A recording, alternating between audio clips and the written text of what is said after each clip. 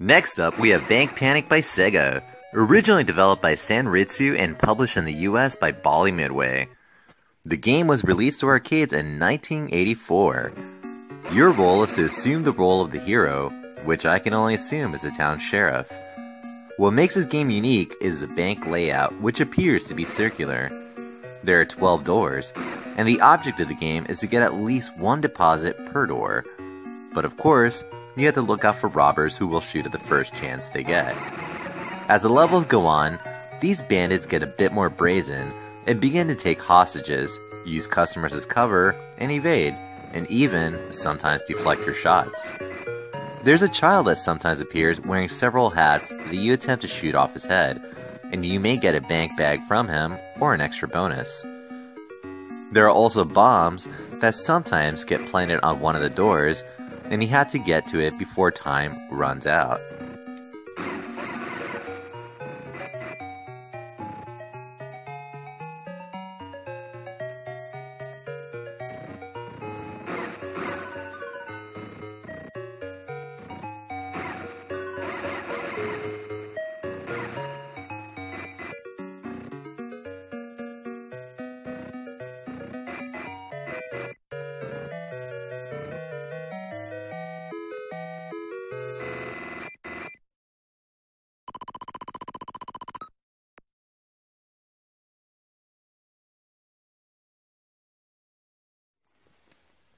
What makes this game so functional is the display over the bank doors. There is a box above every number that will let you know if that door has received a deposit or not. This is indicated when there's a $sign in the box. Now right above the box, we have something that looks akin to a graphic equalizer. In reality, what these are lines that indicate how close someone is to reaching one of the doors. A red line begins at the top and eventually makes its way to the bottom. When that reaches the bottom line, it indicates that someone is behind that door. Sometimes, when you rescue someone that has been taken hostage, they peek their head out the door and give you a few more bonus points.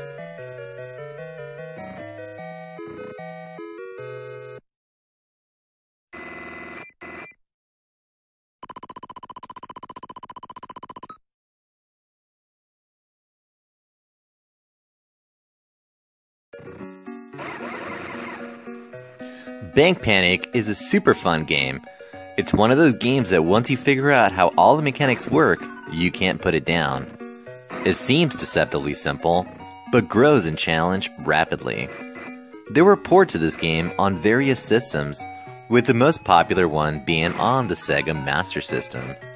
It was also ported to the SG-1000, MSX, Amstrad CPC, Commodore 64, and ZX Spectrum.